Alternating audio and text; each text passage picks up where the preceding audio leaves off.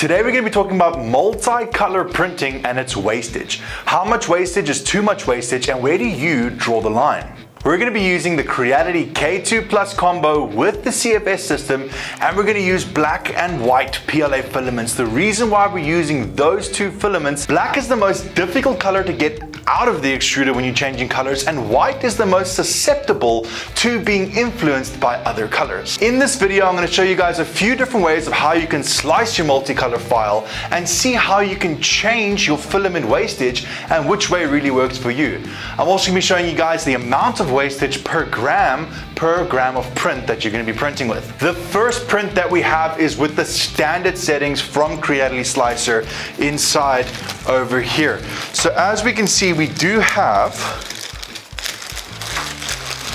a standard XYZ cube printed, and I painted it so that we can have two colors inside of it. Now, as you guys can see over here, I have it in black and white, and I have it in red and white, and the red and white really shows how susceptible that white is to changing colors. That is not white anymore, that is a weird shade of pink. And over here, we also have our purge tower and all of our wastage. So if I lay it all out on the table over here, to be able to get this print, I had to go through that much of wastage, and I do have the numbers up over here somewhere for you guys. So we have our standard colors and we're not quite happy with all that wastage. So what can we do to combat this? Well, the first thing that we can do is get rid of that ugly little prime tower and take that away and have just the filament purging. How does that really come out? Advantages of this is if you're printing a really tall object, you don't have to print an entirely separate object for the color to change. Print one color all the way up until that's a change and, well, purge out what's left and swap colors.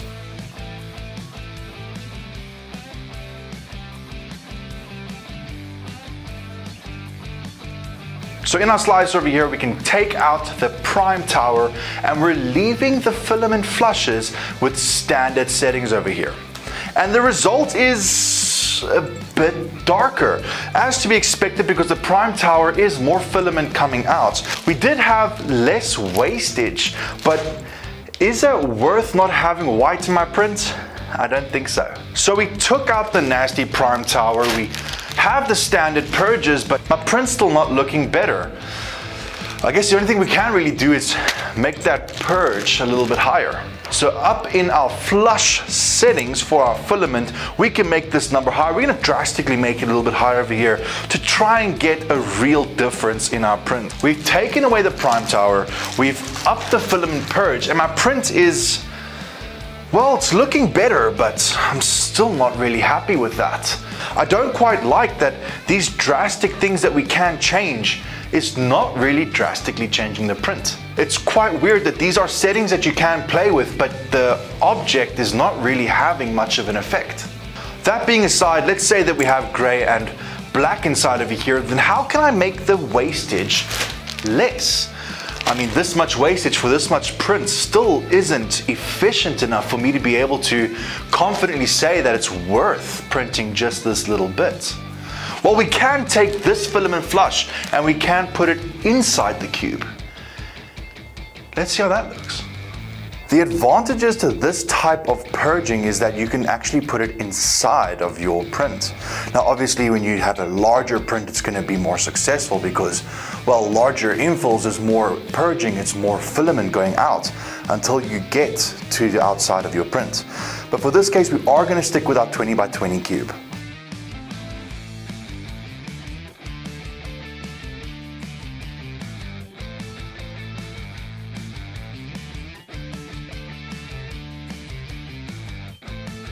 Well, inserting our filament flush into the cube did actually brighten that gray up.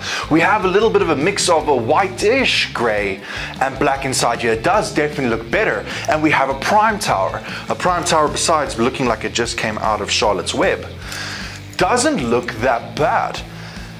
The print, however, I'm very impressed with. All the attempts that we have done for this filament wastage, this has had the best result. There is still, however, one more thing that we can try, and what I'll ask you is, what would you say if I can get this print with absolutely 0 grams of wastage. That's right, it is possible for you to have this print with no wastage.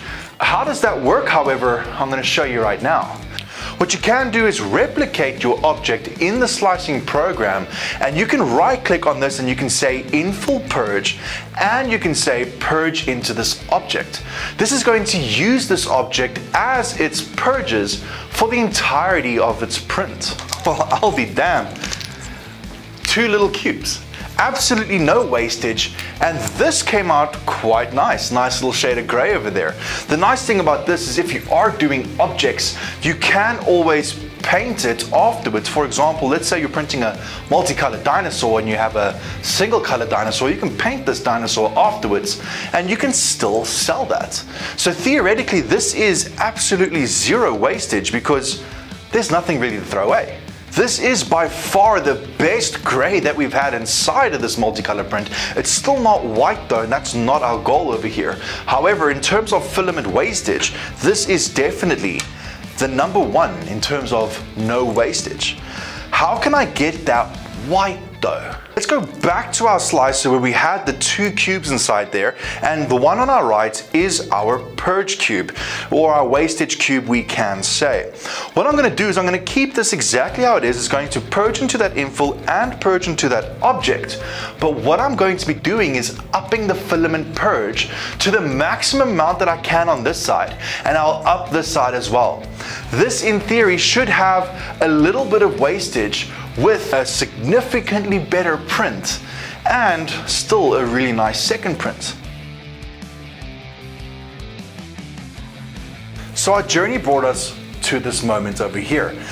Purging your filament wastage into another object and having a little bit of waste extra really did find quite a satisfactory outcome.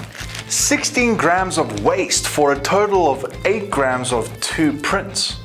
Well, I'll say that's quite a big winner over there.